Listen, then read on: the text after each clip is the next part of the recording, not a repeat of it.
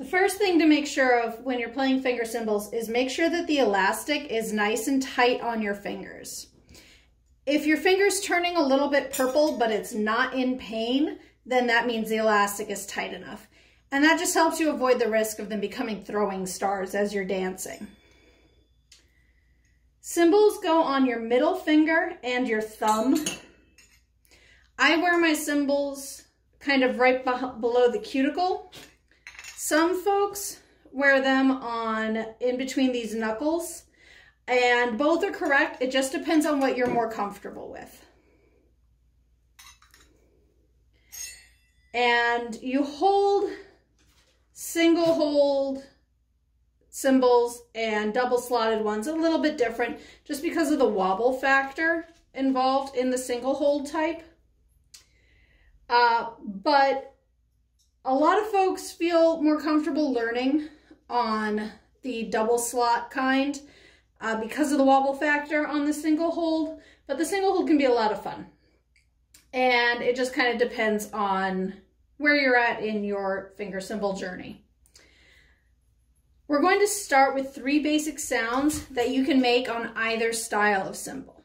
First, turn down the volume and remove headphones if you're wearing them. Cymbals are loud, and I would advise you to wear earplugs when you're practicing, or use crochet mufflers or baby socks, especially if you're practicing in an apartment.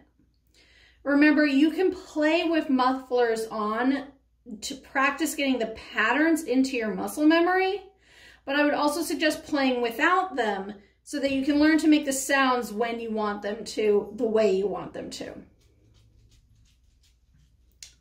A ring corresponds to the doom sound on the drum. Although it's high-pitched, the sound is sustained. You make it by hitting the cymbals off-center or making a snapping motion. You want to strike and pull the cymbal apart to allow them to ring. And you can play it loudly or quietly depending on how you hit the cymbals. I have one style of cymbal on each hand just to demonstrate how they can sound a little differently.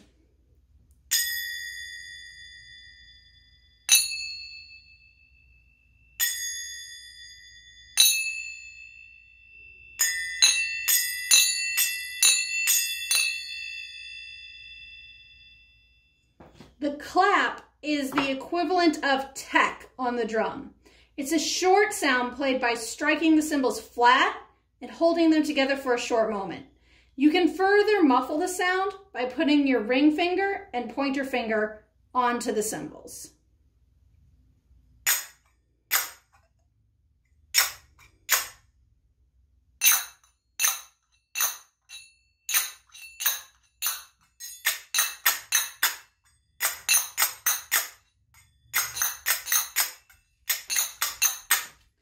The last sound that we typically use when playing is called the tick, and I think of it like tickling the cymbals. You can turn the thumbs in and make sort of a T shape and tap onto the thumb cymbal with the middle finger cymbal. It's useful for quiet segments. Remember, you should leave some parts of the song without any cymbal ornamentation, but this quiet sound is still very useful.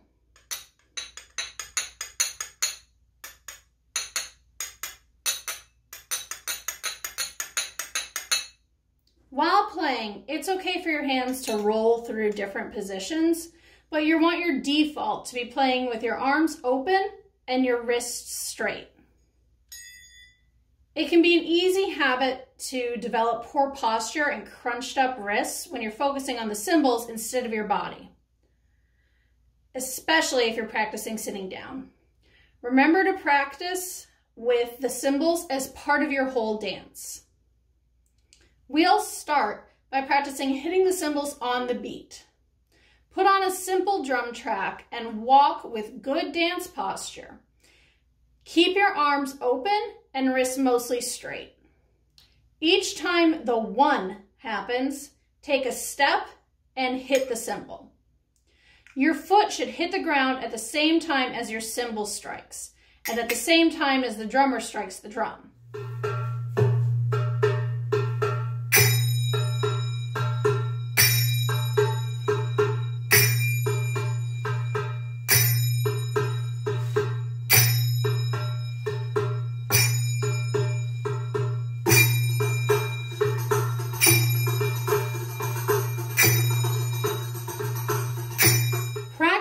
practice with the different sounds you learned.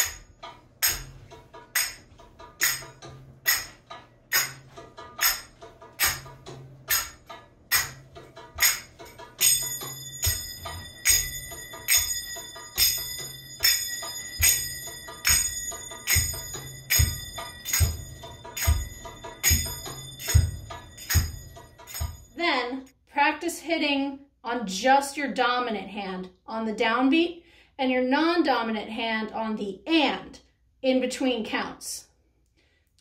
Practice alternating left, right, each step.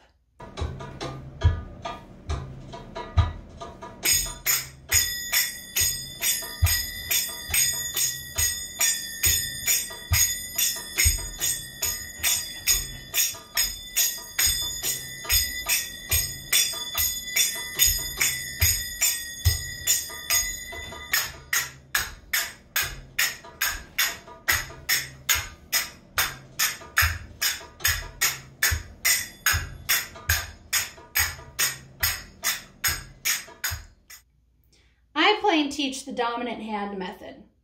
Think back to learning about how shimmies fit with the beat.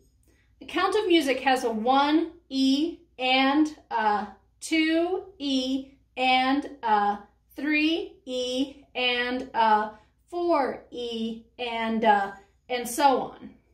For the dominant hand method, I hit the cymbal in my dominant hand on the downbeats and usually the upbeats. That is the numbers and the and. There are some patterns that will be an exception to this, but none that we'll learn at this level. The first pattern is called running singles, and you play it by simply alternating hits between your dominant hand, in my case my right, and your non-dominant hand. So it will sound like this. 1 E and a 2 E and a 1 E and a 2 E and a 1 E and a 2 E and a.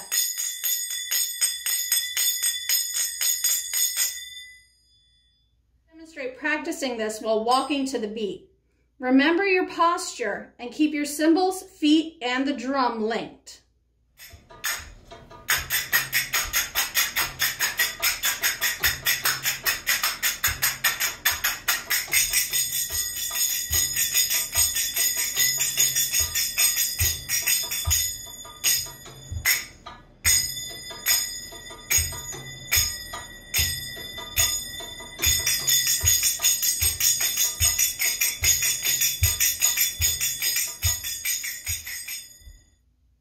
The last pattern we'll practice will make the dominant hand method make more sense. It's called gallop, and it's played by hitting the dominant hand on the and 1 and the non-dominant hand on the Some dancers will think of this as threes and count it as 1, 2, 3.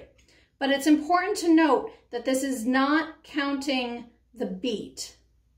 It is counting the cymbal hits. So the cymbals actually line up with the music like this. And a 1, and a 2, and a 3, and a 4, and a 1, and a 2, and a 3, and a 4.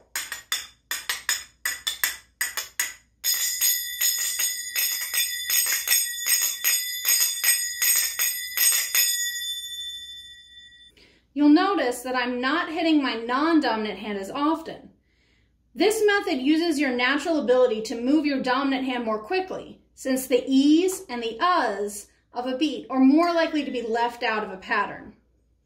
Liz demonstrates how to play the gallop as you walk.